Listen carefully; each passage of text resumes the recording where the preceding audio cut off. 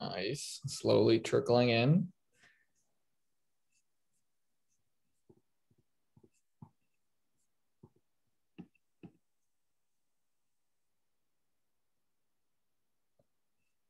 We'll see if the first question that you'll answer is, what is factor H?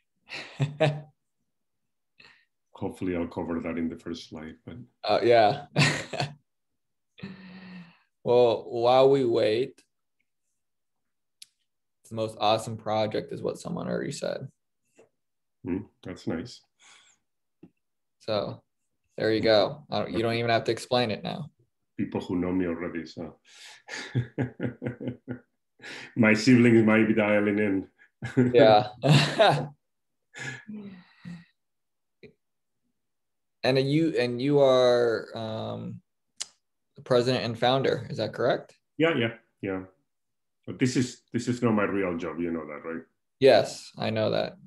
Yeah. I have similar, I'm in a similar boat where I run as a full-time volunteer, a nonprofit. Yeah. So I totally can relate. Yeah. But yeah, as people trickle in, I just wanted to say thank you everyone for joining us for this session where we'll hear from Nacho about Factor H, what it is, who he is, and what the organization is doing to help bring change in the HD community, specifically in South America. So with that being said, we're almost done with day one, which is crazy. It went by fast. At least it did for me. But, we're going to kind of get into it. So Nacho is the president and founder of Factor H. And he also, from what I just learned, has lived all over. I think not just all over the country, but all over somewhat the world too. And has mentioned to me, as you get older, you tend to have cool new experiences, including, which is a place I'm jealous of, is prior to COVID, one of his favorite spots was Bali and Indonesia. So hopefully one day you can get back there, when things get a little bit better in today's world. But without further ado, Nacho, it's a pleasure to have you here today. And just to give everyone a quick update on how it will work, Nacho will present for about 20 minutes, followed by a Q&A at the last 10. But if you have questions, feel free to put it in the chat or put it in the Q&A feature at the bottom of your screen, and we'll do our best to answer all the questions. So without further ado, Nacho, the screen, I guess, is yours. Yeah, thank you so much. And I'm sorry that I can see people's faces. It's a real pleasure for me to be here. Thank you, Seth, and thank you, Matt, and thank you, HDYO, for inviting me to speak about Factor H. I am a neuroscientist working to find treatments for Huntington's disease, and Factor H is a nonprofit organization that started as a project on my own that has grown now to be able to work together for the betterment of the quality of life of HD families in Latin America. I wanted to start by saying the reason why we're called Factor H. And again, there are three aspects to the H: hope, humanity, and Huntington's. And all of them are factors in the life of families with Huntington's disease. And I often found that the most dominant factor was that of the disease. And what we want to work towards is to bring the other factors together to have a more profound impact on the quality of life and the trajectory of new generations that are affected by Huntington's disease. The human factor is what brings us together to hopefully instill a sense of hope and to change the reality of the lives of the people that we serve. And those are going to be the dominant themes through the presentation today. The presentation is dedicated to all of the families and all of the many friends that I've met throughout these years in South America. Some of them are listening to me today, so thank you for being there and for working with us. We're here to serve them. And I think it's very important, especially in today's environment, to start this talk by stating that we're working together to change the future of families affected with Huntington's disease, whether it's through scientific or humanitarian means. But that has to come in the context of acknowledging the past. I'm going to tell you a little bit about the history of the populations in Venezuela and why they have been an instrumental force behind scientific advancement, but also behind my own motivation to start Factor H.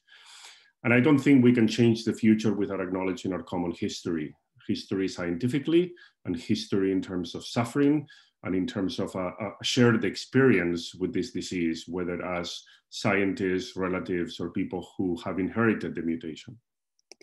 So let me start by making sure that especially young generations, like many people who are listening to me today, understand the importance of the discovery of the mutation that causes Huntington's disease, and the fact that that was largely made possible by the incredible contribution of families affected by Huntington's disease in Venezuela on the shores of Lake Maracaibo. This is a photograph from Nancy Weckler and a paragraph from one of her articles, and I just wanted to make you reflect a little bit on this sentence. More than 10 generations of families affected with Huntington's disease over a period of almost 20 years, more than 18,000 individuals contributed samples and participated in studies so that we could understand the disease much better and we could eventually identify the cause of the disease. These numbers are very impressive and they're not to be forgotten. I think it's very important for every young person who comes from an HD family to acknowledge that aspect of the history of the evolution of the disease. The contributions to science were manifold. First one, they allowed the mapping of the gene in 1983. They allowed the discovery of the mutation in 1993. Thanks to the participation of people from Venezuela, we understood the mode of, potentially the mode of action of the mutation by studying very rare individuals that have 2 copies of the mutation. We understood the symptom progression in domains other than motor, including cognitive and psychiatric, and how they were highly variable depending on individuals and within families. We also got evidence through their contributions of the fact that the disease could be modified by ways other than the expansion in the CAG repeat. And finally, they contributed thousands of research samples. And that is a contribution that really enabled the maturity of the field as we know it today. You will all have heard by the end of tomorrow the incredible progress that we have made in the context of finding therapeutics for Huntington's disease, and particularly by targeting directly the cause. And that cause, these drug development campaigns, is a direct consequence of the fact that we were able to identify the mutation in the gene that causes Huntington's disease.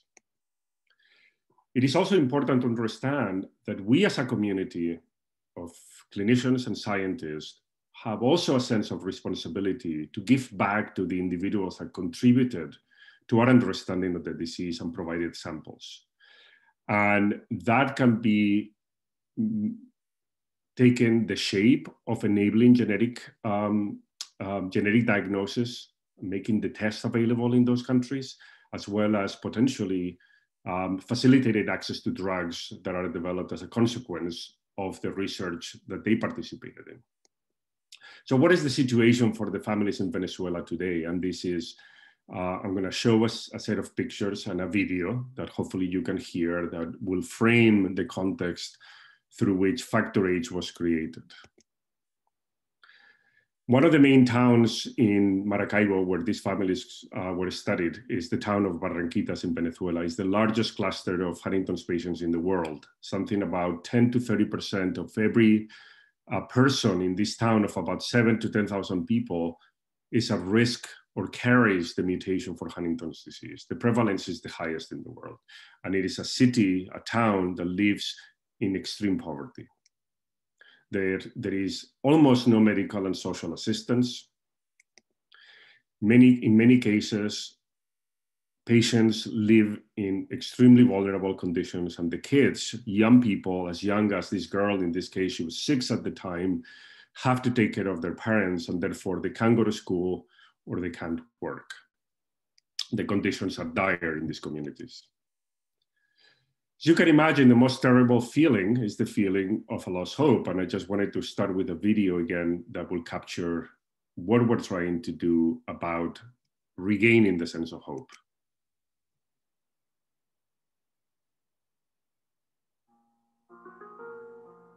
Meet Brian, a 13-year-old boy I met when visiting the town of Barranquitas in Venezuela. This town is a forsaken village where in every corner one finds another person afflicted with Huntington's disease wandering the streets. A town where stories repeat themselves generation after generation.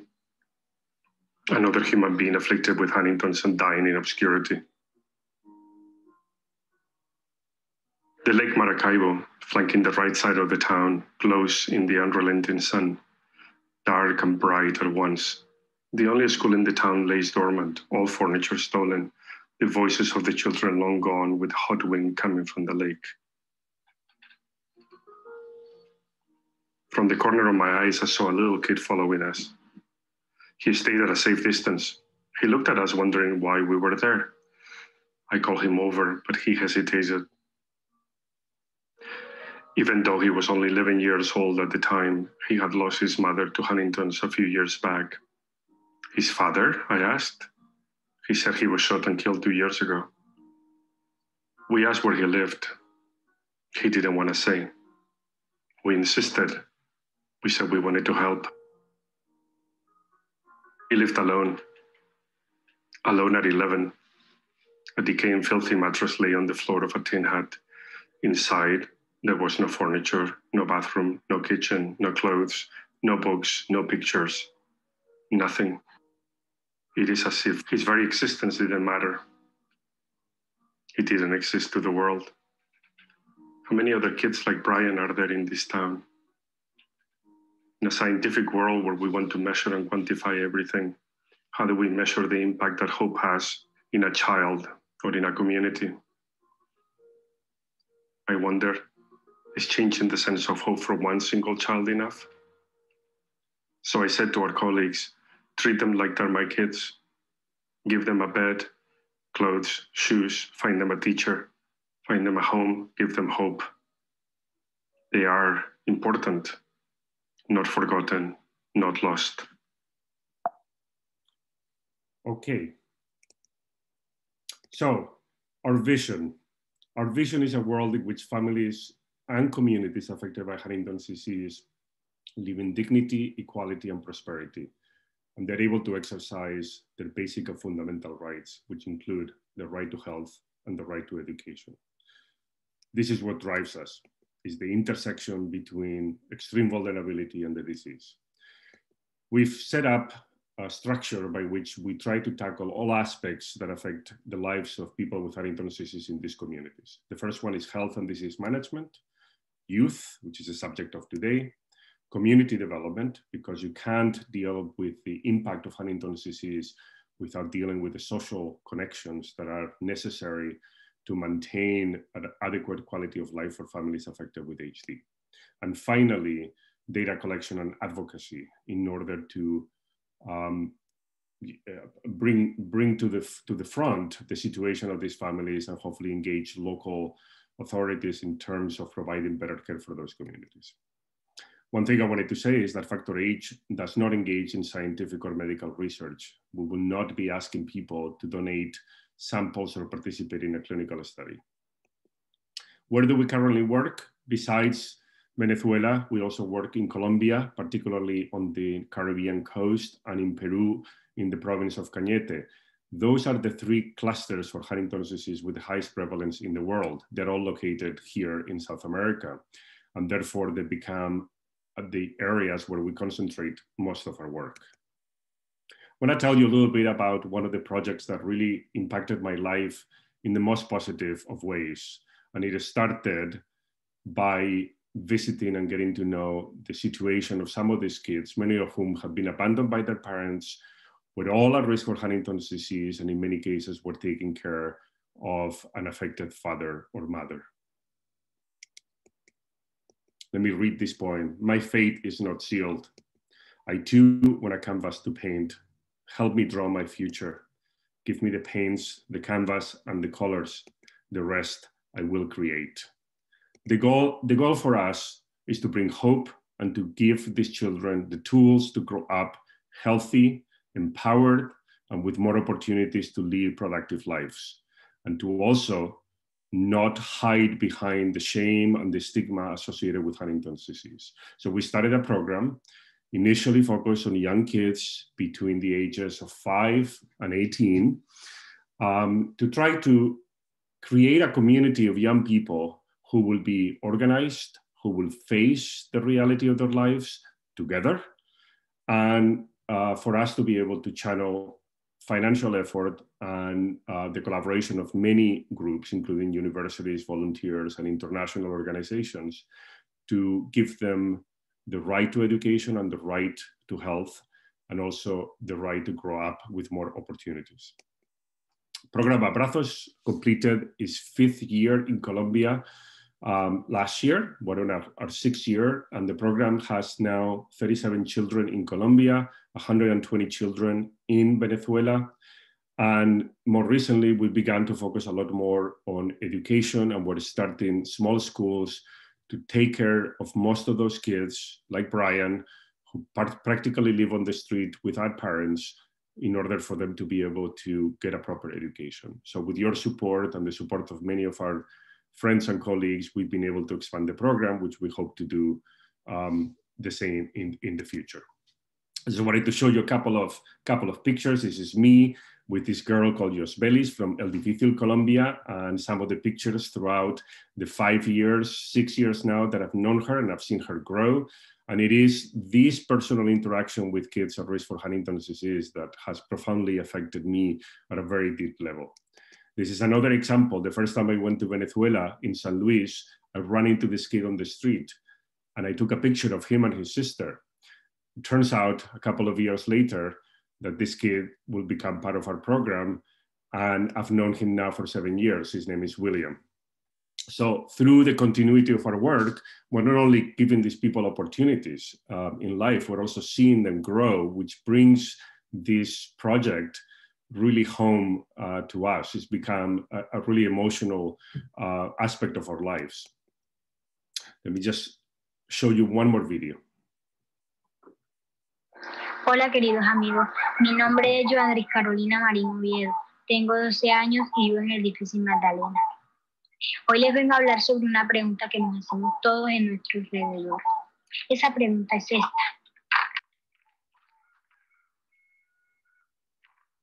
Cuando crezca quiero ser. Yo les voy a hablar sobre mí.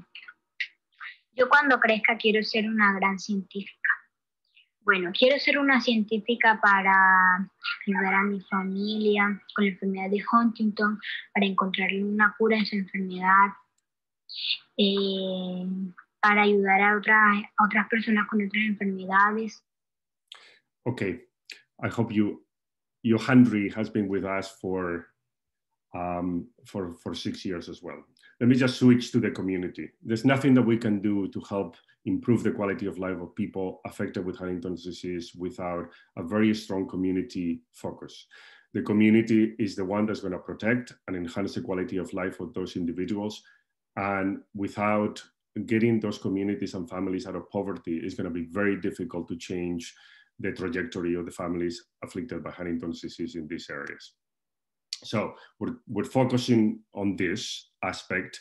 And I'm just going to talk about a couple of examples of programs that we've started to try to improve the welfare of these communities. First one is we set up a basic assistance and COVID emergency programs in Colombia, Venezuela, and Peru. We've been assisting more than 450 families and over 3,000 indirect beneficiaries, part of those families, throughout 2020. We also started an advocacy campaign that involves art. So if you're a young person who's interested in art as a vehicle for social change, get in touch with us. One has been the street art program that we started in Colombia and we had to interrupt in Venezuela, but essentially in the towns where a lot of patients reside, street artists will come and do murals both of the caregivers, the kids at risk, and the patients. And we hope to expand this program as soon as we can travel again. Finally, we purchased a plot of land in Barranquitas. This is Google map of Barranquitas in the Lake Maracaibo. And here a zoom in of a plot of land that we acquired a couple of years ago. And recently with our collaborators, Habitat Luz and the architecture school in Cal Poly Pomona here in Los Angeles, we have designed the plans for a day center that we hope to build in order to increase our ability to have a physical presence and to take care of both the children and people affected with Huntington's disease. And we hope to start fundraising for building this very soon. I also wanted to say thank you again to HDYO. Here are all the kids from the program in Colombia wearing the HDYO t-shirt. And we both agree that we should be working very closely together to learn from the experiences of HDYO in other countries, to bring it to South America and to create a community that bridges together regardless of the origin of these families into a common purpose. We also organized a conference where Matt came and we brought together clinicians, scientists, and youth. There is no reason why the scientists and the clinicians and social workers can come together. And it's very important for young children and for the youth that came from 7 countries in Latin America to our conference, not to get to know directly the people who are working very hard to find treatments for their disease. We celebrated Matt's 30th birthday. That was 3 years ago. And I just wanted to end with a couple of more pictures because I know my time is running out. As you know, we were instrumental in the visit to the Vatican that happened in 2017, where we took 2 families from Colombia, Venezuela, and 1 family from Buenos Aires. I was the casting director, and I know these families extremely well, and I'm still in touch with them. And I just wanted to show here, if you haven't seen the documentary, you should see it. It's called Dancing at the Vatican.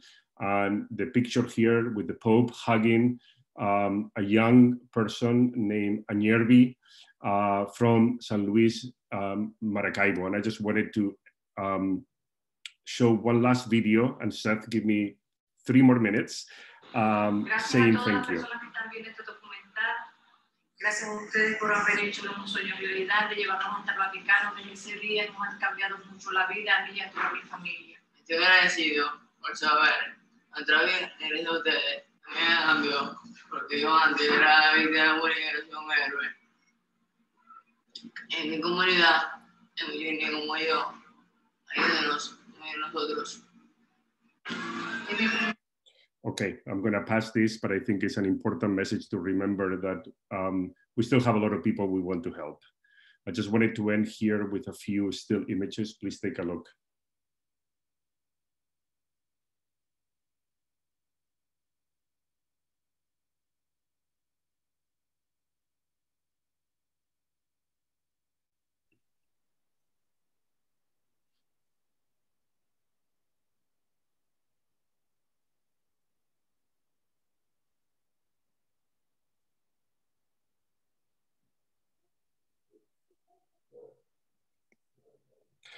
Okay, I just wanted to end by saying, what can you do? If you're listening to this, or if you happen to talk to other people associated with HDYO and you want to get involved or you want to know more, the first most important thing is remember history. We have a lot of things that we can give back to people in South America, particularly in Venezuela.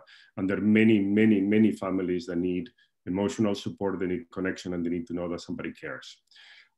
If you're organizing an event, include Latin American colleagues. There's no reason to exclude them. And I know Matt wanted to have some of them come in person. Unfortunately, we weren't able to do it this year, but we can pull together resources to try to include them. Help us fundraise, pass the word out, or volunteer. All of those things are available to you. If you're interested in art, in science, get in touch. We'll be able to discuss what you can do. Finally, I wanted to thank all of our corporate sponsors without whom we wouldn't be able to do the work that we do. And finally, I just wanted to acknowledge the Factor H family, both the individuals here in the US, in Colombia and Venezuela that work for us, as well as all of the local associations, patient associations in Venezuela, in Colombia, and in Peru, without whom we wouldn't be able to do any of the work on the ground. Thank you very much, and I hope you enjoyed it. Take care. Thank you, Nacho. Appreciate this. This was very good, and a lot of people in the comments were just talking about how great the work you all are doing at Factor H to help really make a difference in the community, and just saying it's such an incredible project or just organization who is really, you know, taking the time to help out others. One person even said, you know, it's sad to see how they live, not just with Huntington's disease and what it entails, but it's what you all are doing is a fantastic job, and just seeing the hope in their eyes is, I think, makes us hopeful too. That being said, you know, one of the questions we did receive was I mean, I know you kind of answered it, but like the best way to support and get involved with Factor H, you know, how can someone get involved? Is it going to the website? Is it emailing you? Yeah. You can go to the website. You have the info@factorh.org for general info. It will go to Bianca Mora, who's our executive director, or you can email me directly. And we have a lot of different projects. There may be a project that you're interested in particularly. There may be ideas that you have. I think one of the things that is great about young people is that they're much more creative than us slightly older human beings. So, you know, if you think that the mission of Factor H is something that you resonate with, there's a lot of things that we can do together, and don't hesitate to get in touch. Okay. Thank you.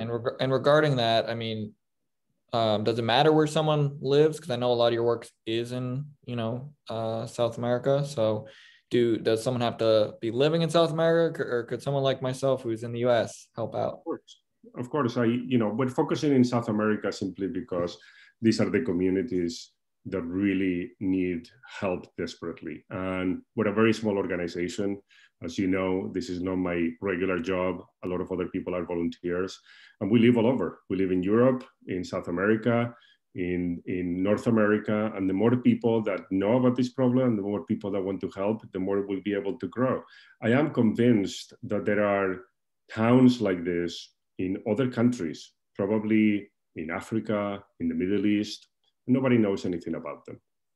And what we're hoping is to build a strategy that can be applied irrespective of where people live worldwide, where they're living at the intersection of poverty and Huntington's disease.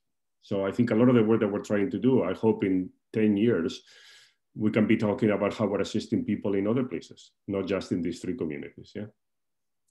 Yeah, no, I definitely agree. And I think that's the important part, right? Is figuring out more opportunities in just, you know, other countries, mm-hmm. and how do we support them? I think that's very important. I'm gonna, if you're able to answer this quickly, because I know we're running short on time. Someone did ask, how do you navigate through the political problems or challenges that are happening in Venezuela to be able to help on site? Yeah, so the one thing that I didn't say at the beginning is that we work exclusively by supporting local nonprofits and associations. So they are the ones that do the work. We work together to define the objectives. We work together to fundraise, but they are the ones that know the local custom, the governments, and they are the ones that are critical in implementing the assistance. So the real heroes are all of the volunteers and all of the people that we work with in those countries. And our mission is really to ensure that local people help local families. We are just a conduit, a catalyst for that to happen. Okay. Awesome. Well, with that being said, Nacho, thank you again. Thank you. This is great. Keep up the great work with Factor H. And for everyone who is interested in getting involved, again, check them out on their website, or reach out to Nacho himself. And, you know, we have, I believe, just one more session, but there is the Having Children Options panel that is still going on in track 1 if you want to join. If not, track 2 is going to be happening right now, where we're going to be talking about apathy in HD. So thank you again, and hope everyone enjoys the rest of the conference. Take care. Bye-bye. All right. Bye.